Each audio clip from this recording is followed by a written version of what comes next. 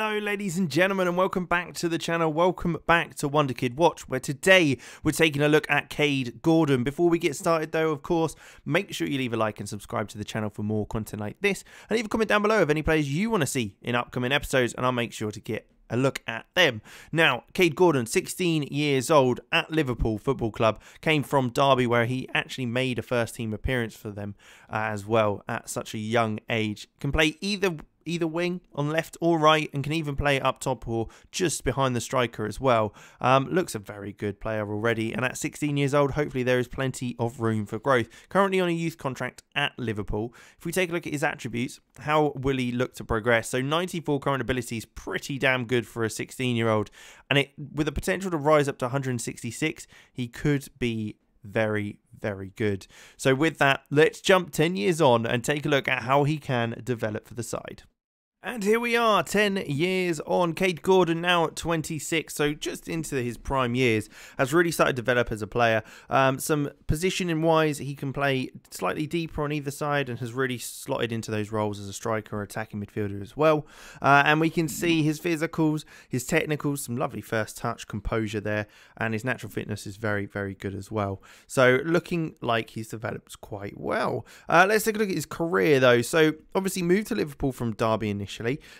Was on loan to Huddersfield for a season in the Championship, where he scored 5 goals and got 1 assist in 41 appearances. So not amazing, but not too bad. He obviously performed quite well in those games. Did make an appearance for Liverpool, though, in the next season, but only the one before another loan move to Huddersfield in the Championship, where it didn't quite perform as well, didn't get as much game time.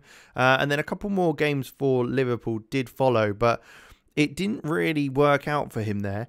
A move to Al Ahly in Saudi Arabia for £7 million is an interesting move for sure, but it certainly looks like he performed a lot better out there. 8 goals and 6 goals and 6 assists and 9 assists kind of show that. Along with that, he also performed pretty well in the season after, before a £6 million move to Brighton, where he is now. But again, kind of dropped off on form. So, I mean, he really shone in Saudi Arabia, as you'd probably expect for a player like him. Milestones wise, let's look at the competitions. Nothing massive, really. 1 trophies with Liverpool, but I don't know if they're really worth it. Under 21 cap against Estonia for England. Was Asian Champions League runners-up as well. But again, nothing too amazing. Was in the Champions League Dream Team in Asia last year, so that's a pretty decent one. Otherwise, it's Team of the Weeks and Best 11s, as always. So, yeah, not incredible. I have to say, it's a little bit disappointing. Let's take a look at his attributes and see how he's got on there.